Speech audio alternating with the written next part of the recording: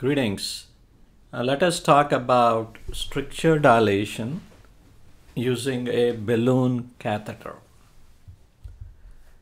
These are my acknowledgements, and today we will learn about the use of a balloon dilation catheter and how to set it up. Before we go into that setup, let us look at esophageal strictures. Simple strictures like Schwarzkopf's ring can be dilated with a balloon catheter. Esophageal webs, again another simple stricture, can also be dilated with a balloon catheter. Complex strictures like peptic strictures, cancerous strictures, radiation strictures, these are all complex strictures. These also can be dilated with a balloon catheter. Balloon catheters can come with or without a guide wire, and when it comes to a complex stricture, it is better to use a guide wire assisted balloon catheter. So now look at what do you need to do to set up a balloon dilator. Obviously, you have to ask the endoscopist what size will he be requiring for the dilation, and start with that, a balloon, and then bring at least 3 sizes higher than that. And balloon catheters are available from 6 to 20 millimeters in size, and some balloon catheters can go up in a single dilation from 6 to 9 millimeters. That is called as controlled radial expansion, depending upon the amount of pressure that is used for achieving a particular size of dilation. So there are 2 types of balloon dilation catheters. One, it gives you a fixed size, and another where as you increase the pressure, the balloon increases in size. That is controlled radial expansion balloon. So when it comes to setting up a dilator for the procedure, you need a gun that would allow to pump the air, and a syringe with a manometric device attached to it that will be filled with fluid, and then you attach the balloon dilation catheter with or without the use of a guide wire. You also need lubricant to allow the dilation catheter to go down the biopsy port of the endoscope, and a little bit of gauze to put the lubricant on. So now let us learn about balloon dilator gun, and important to learn the basics. As you can see here, the handle has a device, a lock. This is currently in inflation position.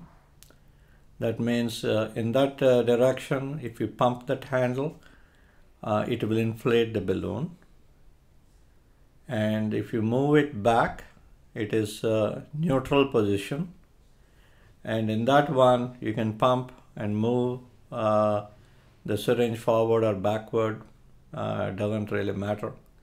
And then you have a deflation position, that is when you pump the handle, it will deflate the balloon.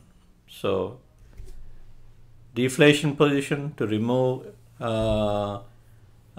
fluid and air from the balloon, inflation position to inflate the balloon, and neutral position where you can adjust the device to fit the syringe. So once you learn these basics, inflation, deflation, neutral position, it is very easy. Now let us figure out how to set up the syringe and how do you hook it up to the dilator gun.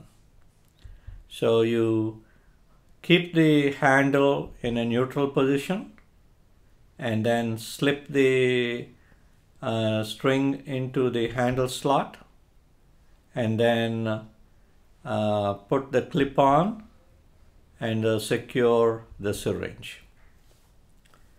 So now you have the gun with the syringe set up.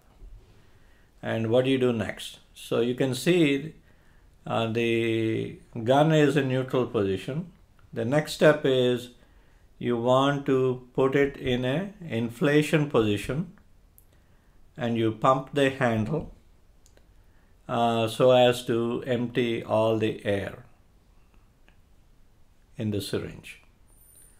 Then the next step is you need to fill a tub with water, sterile water, and then you want to fill the syringe with water.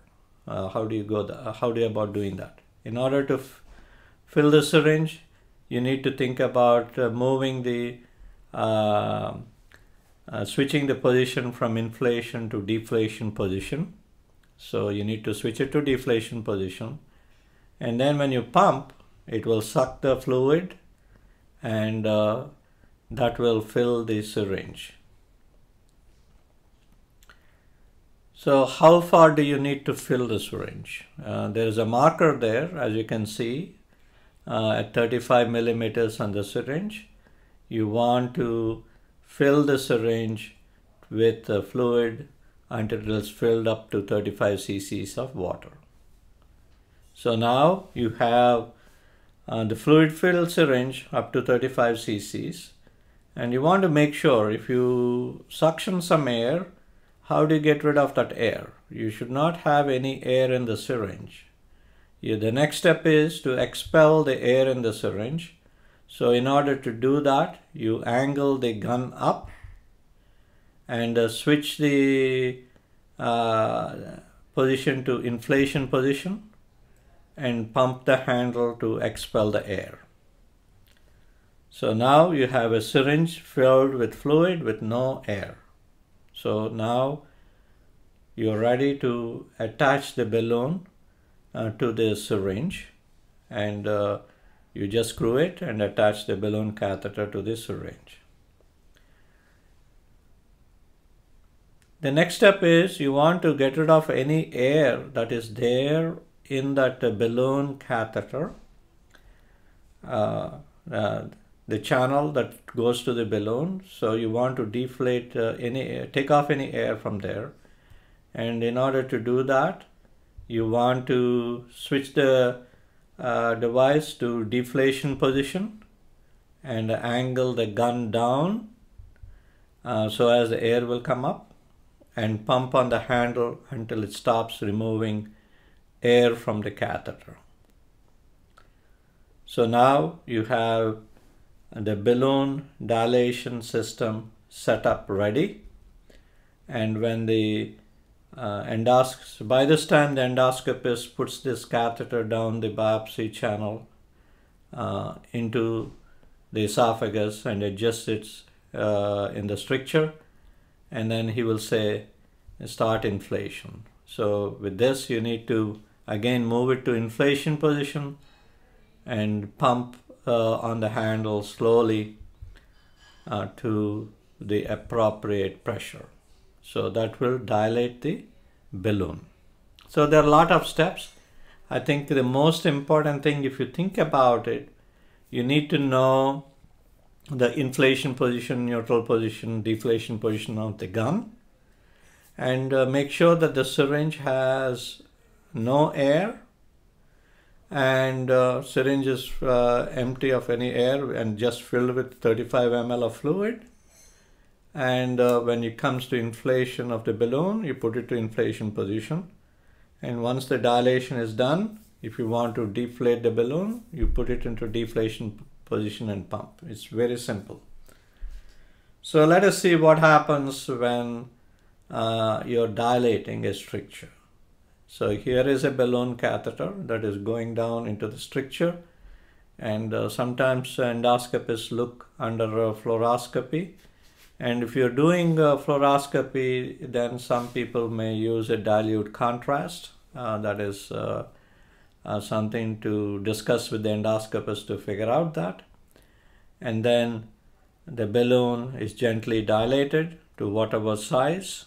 And once you dilate to a particular size, say for example, you take a 6 millimeter balloon and dilate to 7 millimeters, and when the pressure reading comes on the catheter, for every pressure reading, it will tell you how much is the balloon dilated to.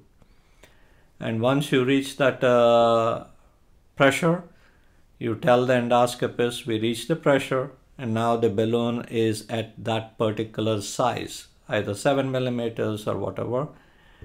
And then ask the endoscopist how long does he want to keep the dilation on, and then check the clock and say 1 minute over or 2 minutes over, whatever the endoscopist prefers. And then you should ask him, are we dilating further or are we deflating? If we need to deflate, you move the position of the gun handle to deflation, and then you deflate. So here we're dilating, and once the dilation is over, the endoscopist says, okay, let's deflate. And you change it to deflation position, pump the handle, that will deflate the balloon, and then you take the catheter out. It is important to deflate the balloon completely